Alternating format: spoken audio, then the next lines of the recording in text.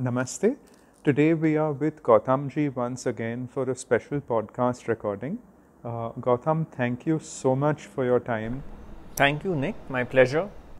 Gautam, today I wanted to speak to you about a very important and simple topic, but very important, on how does a devotee know what is Baba's will in any particular situation. How does one truly come to know what Baba wants to happen or Baba's will? Could you speak a little bit about this and give us some pointers? Sure. Nick, you might be aware of even specific references which Baba has mentioned in the texts. But you see, ultimately, Baba represents the source. You see, you could call it the source, you could call it consciousness, you could call it the divine, you could give it any name, right? So, he represents the source. So, in our life, whatever happens is his will. Now, the main point here is whatever happens, whether it is perceived as good or bad, that is the main point. What happens is, we think that only good can happen to us as per Baba's will. He never said that. He has clearly stated that you will have to go through your prarabdha. But I am there to mitigate the effect and to provide you strength to go through it. So there is this misconceived notion that Baba would not want anything bad to happen to me. Because who else is there besides Baba? Who else is there besides the source? You cannot split the source into good and bad and say that the source only represents good, because you are looking at it as an individual. Good happening to me as an individual. You see, that is the common mistake on the spiritual journey. Life is not all about pleasures. We all have seen that in fact we have more pains than pleasures in our lives. That's our life's experience. So, when we say everything is Baba's will, what it means is everything is the will of God, whether you like it or not.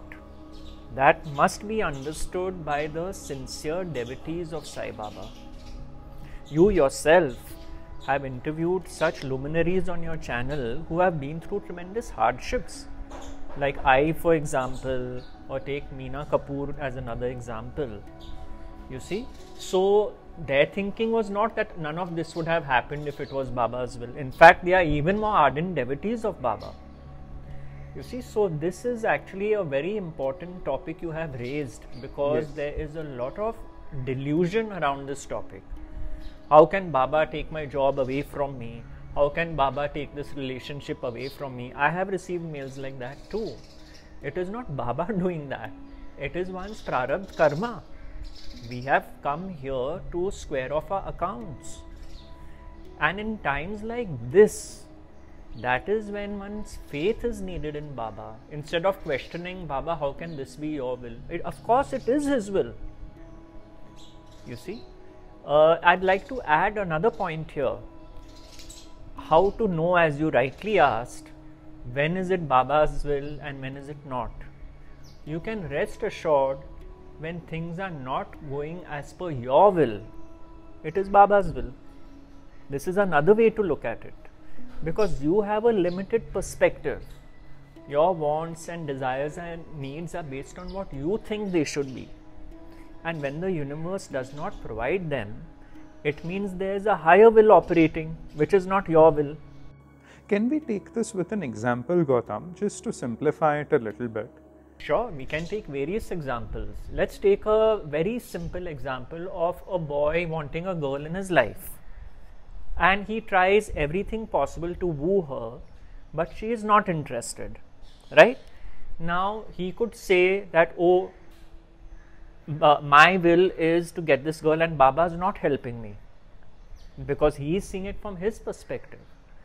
But when he, in spite of his individual will and effort, is not getting what he desires, at that time he needs to accept this as the will of Baba, because for all you know, he has been spared a bad relationship.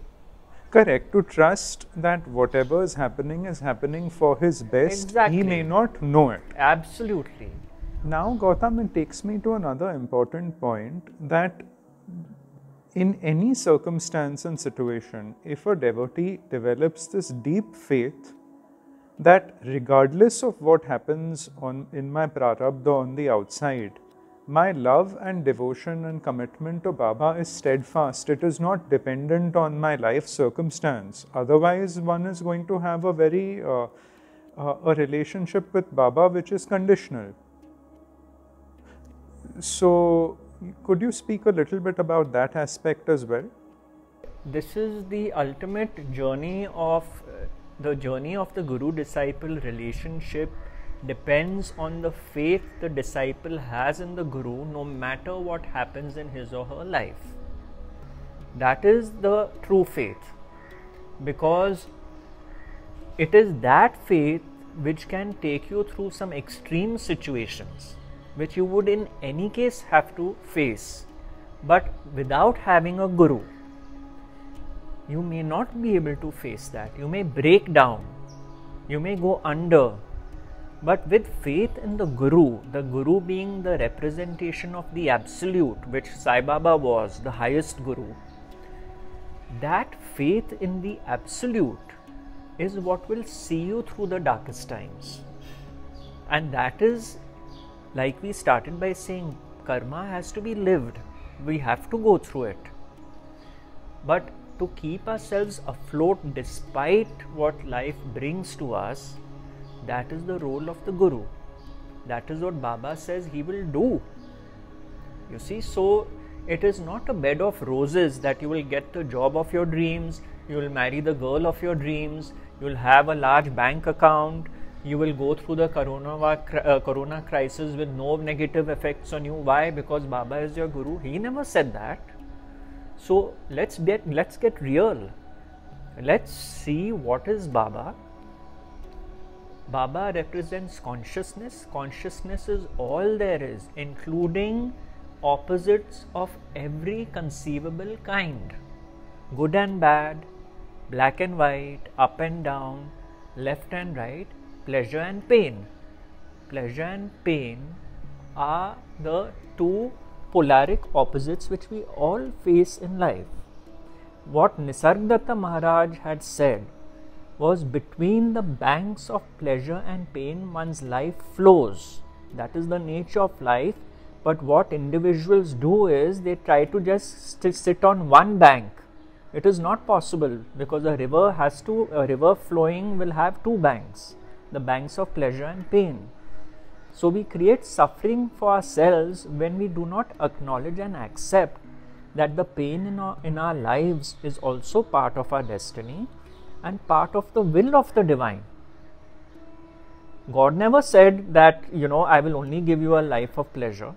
Gautam, the problem with this is, it doesn't sit well with certain people when they cannot even conceive that the will of the divine is pain. Why don't we just rephrase it to that the way manifestation works, things do break down. As Eckhart would say, the way the instruments of consciousness function, it is designed to break and things don't work out. So, that is why the masters tell you to go through the things so you get out of the birth and death cycle, which Baba would tell you that I will give you what you want till you want what I want to give you. So amidst all of this chaos until your prarabdha is cut out, Baba is pointing you in that direction, inward to that space of freedom, so you are free of this game, which many do not focus on then. Yes, but Nick, unfortunately what they don't realize is that they are prolonging their own suffering by making this demand from Baba that no, Baba cannot give me pain. Because you are living in an illusion, because reality is very different. So why not wake up to that illusion, understand that this is the dynamic of life, and be at peace with it rather than avoid it, because when you avoid it, you are creating suffering for yourself. And also, Gautam, when one is in a challenging situation, to face it with saburi, with trust, and not say have the attitude, in Hindi there's that term jhelna padta hai, to have a smiling approach and have that patience that this too will pass and that trust. Yes, so most important here is what does the role of the guru play in this? And we can go by an example. Let's use this lockdown example where people are worried about their jobs. The first step is that you accept this happened because it happened. Otherwise, it would not have happened.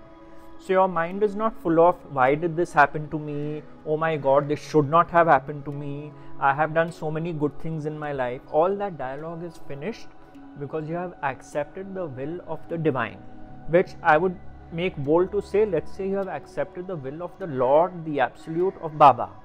This is the situation before you. The point is you have not overlaid it with psychological suffering.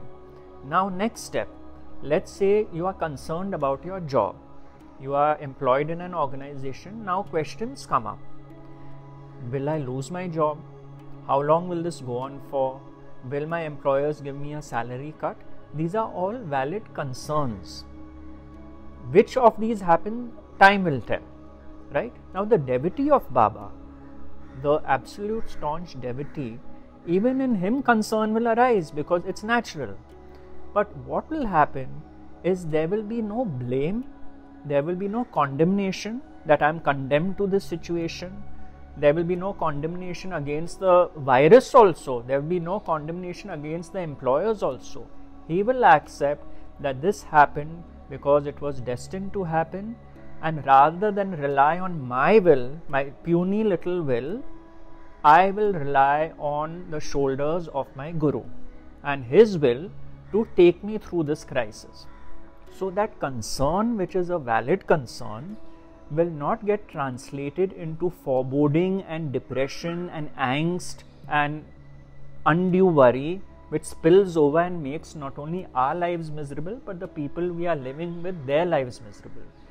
A staunch devotee of Baba will not let that happen because his faith will create that cushion. That is the difference. Gautam, this gives me an example of what one discourse of Osho I had heard many years ago, and he gave the example of a devotee who was obviously very advanced. This devotee went through absolute hunger, and his prayer of gratitude to God was this, that God, thank you for my hunger, this was my need, and you satisfied it. And Osho went to the extent to say, with this attitude of the devotee, he is truly free. Yes, that's beautiful. And it was a very beautiful and deep pointer that this is one of the most extreme circumstances, and saying, Baba, this was my need, thank you. Whether it is a loss, what lessons are hidden in it, we do not know. And it would also take me to one other thing where many people talk of free will and their will, but I feel personally, Gautam, if you have absolute trust in your Guru and Baba, and he knows what is best for you, what is the value of having any free will or choice when you totally surrender to Baba? Absolutely, because what happens is it's the will of the divine of Baba which starts operating in your life. So what will happen in practical terms is you will stop trying to control outcomes like you used to, because already your own life has shown you such little is in your control. You intend one thing and something else happens. You work for something, you may or may not get the rewards. That is your own life's experience. At the same time, you know that your breathing happens without you doing anything. Your heart pumps without you having to do anything. So many things happen without any control being exercised by you. So that little control that you thought you had over life, when you hand that also over to the higher will, then you know that whatever is meant to happen is going to happen for the best. So you stop interfering in the will of the divine, because you have certain things in mind so strongly that your vision becomes tunnel vision. You lose the bigger picture. And we do that even for others. We know what's best for them. That's what we think. That's the narrowness of our vision and our will to control. So it is giving up this controlling device, because control is based on fear. We fear certain outcomes, so we try to control things obsessively. So when we allow things, when we hand the reins of our life to Baba, this is what starts happening naturally. You accept situations easier, and it makes your life simpler. You will still do what you have to do. Like I said, the concerns will arise, the working mind will step in and figure out outcomes which are better, which are not, what should I do. That is the functioning of life. But all the rubbish which is heaped over it, there will be no room for that anymore. Gautam, can I ask you if we can run past a few more practical examples? For example, if someone has decisions to take in a practical way, if they find resistance in it in general, they can take it as a given that this is not Baba's will, because I believe Maharaj had once said, Nisargadatta Maharaj, that what comes unasked is meant for you. Correct. So there is a lot to take away from that line. Absolutely, because the sheer fact that it has come unasked means your will was not there at all. For example, you never know what the next moment brings. It could be pleasure or pain. So that is also coming unasked. But what we try to do is, we try to guarantee that all the next moments of our lives will only bring us pleasures. It is impossible. Then also, Gautam, for example, sometimes there's that phrase, the boat going uphill. There are circumstances in life where one may find themselves in a situation where they feel they are acting in a way where they're trying to push the boat uphill. Then that is also a clear sign you're going against the flow of life and Baba's will. Yes, because this is a very delicate point, because what happens is, there are two ways to look at it. One is that we tend to keep exercising effort in a direction while the universe is constantly showing us that it's yielding no result. So how much of your effort based on your volition and doership are you going to keep exercising? And that is why even in some ancient spiritual courses, it is said that whatever happens in your life with not either too much effort or with least resistance is what is meant for you, because then that has come by the will of the divine. You see, there was also a Jnani from Gujarat, I have forgotten his name, he was also referred to as Maharaj, and someone had asked him about striving for money and working hard, and he said, look, if you are designed to do that, you will. That does not mean you will get it, because whether you get it or not has already been decided according to your prarabdha, and therefore at a certain point when that is to come to you, it will sprout from your own astral body and produce the wealth, because he had seen the mechanics of it. But now, does this mean you sit back and do nothing? It does not mean that. It means you do what you are naturally inclined to. If you are naturally inclined to work hard, by all means work hard, knowing that the money coming in is not in your control. That is the message of the Gita, you see. So one has to live like that, live according to one's nature. A timid person, if someone tells the timid person that don't be timid, it's a cruel world, you have to be strong, when it's not in his or her nature to be strong, they are creating suffering for themselves. But to accept that my nature is timid because God made me that way. So when fear arises, let it arise, I'll witness the fear. But it is so much easier to accept one's God-given attributes rather than create this, instead of this huge thing of what should I be versus what I am. That is where the suffering lies. Unfortunately, in this world, Gautam, extroversion is encouraged and many introverts are forced to fit in against their strength. So in that sense, also, many things from a perspective of society are imposed. True, very true. That is true. But yet, despite that, if one is comfortable with one's innate nature, one will lead a life relatively peaceful than if one struggles to go against the innate nature. Gautam, one other example I wanted to cite was of Baba's Param Bhakta Kaka Sahib Dikshit. After Baba left his body, Kaka would have questions sometimes, then he would lay two chits, and it was a yes and no, and he had absolute faith, absolute, that whatever Baba willed would come in that chit. So if some devotees have questions, they could try that, but then they have to have that absolute faith that Kaka had, because even here I can see very easily someone may make up their mind, they want to do something, they will lay a chit 3 times, then that is cheating. Yeah, that's true. It also happens in tarot card readings. You know, if you're not happy with the first reading, you tell the tarot reader to deal the deck again, because again you want a particular outcome.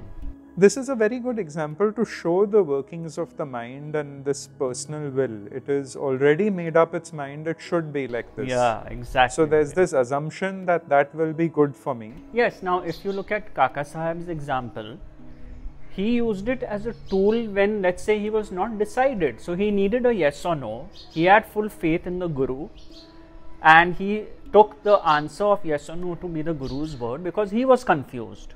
It was used merely as a tool. Now, whether it was yes, he followed it. Whether it was no, he followed it. He was not invested in the outcome that I want a yes. Yes, this is why I like this example, because it shows the working of the mind. Correct. That if one's tendency already is that, and you know, there's also this tendency when, say, you converse with a friend, you want matching opinions. So you will talk to 5 people. And someone gives you the balm saying, yes, yes, this is good for you. So these are just tendencies of the mind one can become aware of. You know, I use this common example. Let's say you've seen a movie which you love, and you go and tell, you meet a social gathering, you meet some friends, and you say, hey guys, have you seen this movie? I loved it. And someone else says, oh, I didn't like it at all. Now, are you willing to accept that that person's point of view is as valid as yours, or are you going to convince him, how can you think like that, how can you say that, it's such a good movie? Most of us do that. When we are given an opposing view, we think the other person is wrong, and then we try to rectify their point of view. And this was one of Baba's primary teachings, that do not get into confrontation, which is easily forgotten by many. Yes, because you forget that the other opinion is also an opinion from the divine itself. You are not the only one, you see. Yes, it reminds me of the story of the Mahout and the elephant, where the Guru told the disciple something, and this man was sitting in a forest, and he said, I don't know, this elephant came running, and the Mahout was telling him, get out of the way, get out of the way. But based on what he had heard from his Guru, that everything is God's will, I don't know what, he said, no, I'll just sit here. And then the elephant ran over him, and his Guru shouted at him the next day. He said, even the Mahout is God. Yes, so when exactly. the Mahout was shouting out to you, why did you not move, exactly. you fool? I came to you as the Mahout saying, get out of the way. Exactly. But you had such inner confidence that you had in mind a certain way, an outcome, that maybe the elephant will move away.